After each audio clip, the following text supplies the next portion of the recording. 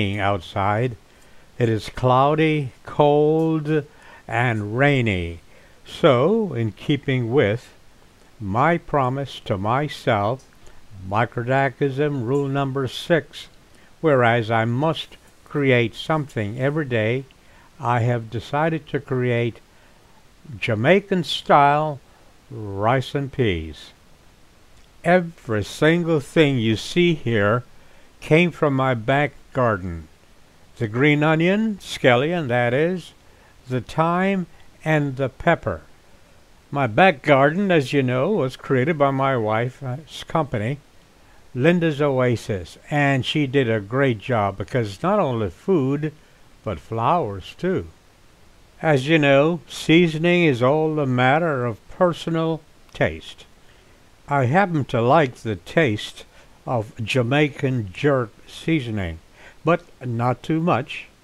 So I added just enough to make it subtle, but not overpowering. This is the magic ingredient that all rice and peas must have. Jamaican allspice. So, of course, I added a dash of that too. I add an entire can of drained red beans. Of course, when you do that, it doesn't have the color that you're used to seeing in rice and peas, but it helps me in controlling the amount of the ingredients that I add. I also add a cup of Thai-style unsweetened coconut milk. That is important for the flavor of rice and peas. You may add more or less to your taste, of course. Later, I will add salt and pepper, of course, and one of my secret ingredients happens to be 1 teaspoon of pure raw cane sugar. It makes a difference to me. Alrighty then, let's get started. And remember, this is Microdac style. So, with the scallion, thyme, and pepper at the bottom of my pot, I will now add the drained red beans, canned beans, which I get from Walmart. No big deal. I just don't like to cook with the original red beans.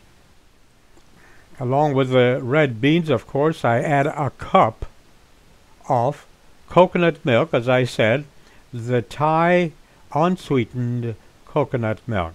There are other brands of coconut milk, of course. It's just that I find it easier to use the Thai. Okay, so now here's where I put my dash of this and dash of that.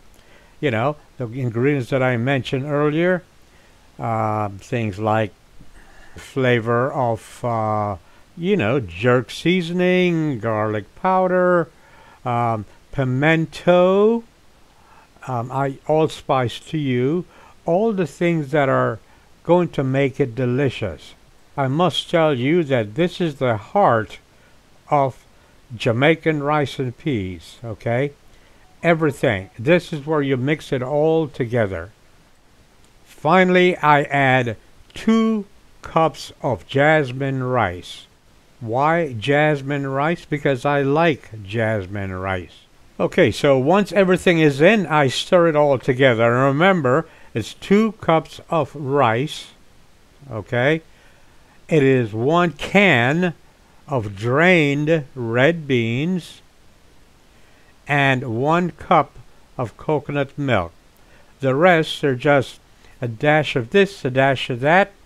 You saw the amount of scallion, red pepper, and thyme that I used. Okay, so pay attention because this is crucial. I added 2 cups of rice, but I will bring the water up to the 3-cup level. You mix all the ingredients together, you add 2 cups of rice and bring the water up to 3 cups. Okay, to repeat myself, and I don't mind doing that, after you've mixed all your ingredients together, it's 2 cups of rice and bring the water level up to 3 cups, up to the 3-cup level. So you mix it all well, and then you put it on cook. put the lid on, and go do your thing. Okay, so this is all a matter of personal taste, really. Before putting the lid on, I'll put a generous amount of butter to my pot. As I have always said in all of my cooking videos, it is always butter, never margarine. Okay, so once it has boiled, and you can see that it is boiled, I lift the lid off and I stir it well, just once. Then replace the lid. About 15 minutes to 30 minutes after it's cooked, you know, when it flips up to warm, I will then remove the lid and I will stir everything, and that's when the eating begins. And I don't know why I'm not a lot fatter than I am, because after it's all done, I will then add salt and pepper to my taste, along with some more butter. I love the taste of butter on nice hot rice and peas. I have a very dear and wonderful friend who lives in Utah, and he calls me the Invisible Chef.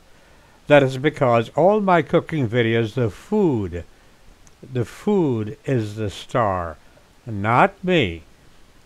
Anyway, for today's lunch, I added some of my ham hock that have been cooked in the pressure cooker. So it was rice and peas with ham hock. And I eat ham hock because of my stomach problems, and that is the best way to get collagen into your system. Ham hock is good for you because of the collagen which older people need.